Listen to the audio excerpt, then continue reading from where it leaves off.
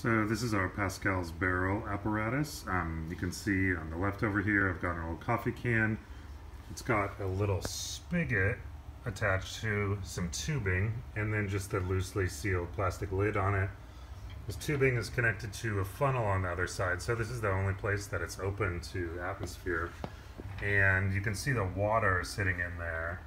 The can is about 18 centimeters tall, and right now the level of the fluid in the funnel is the same as the level of the fluid basically at the top of the can. So what I can do with this is raise up the funnel, and I'll have to slowly add water as I do so.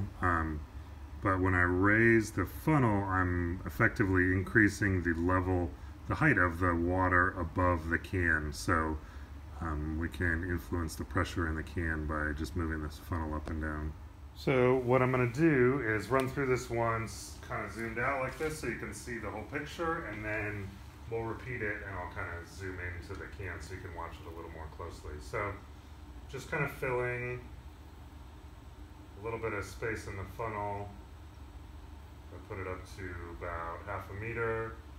Keep an eye on the can lid as much as you can see it here. Adding 1 meter, 1.5, and the lid popped open.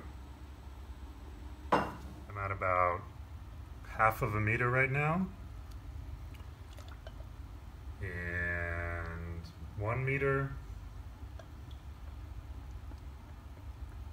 1.5, and they're popped.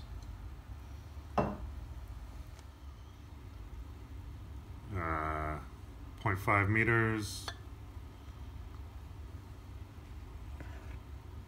1 meter,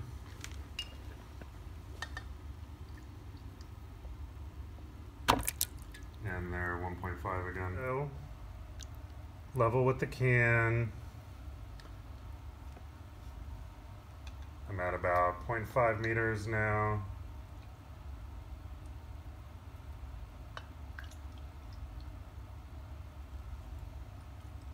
Gonna kind of do this slowly. There's 1 meter. Yeah, it pops probably about 1.2, 1.3 meters. Okay, maybe we'll do that one last time, only this time I'm gonna put some extra weight on the top to kind of get us a better seal here around the can.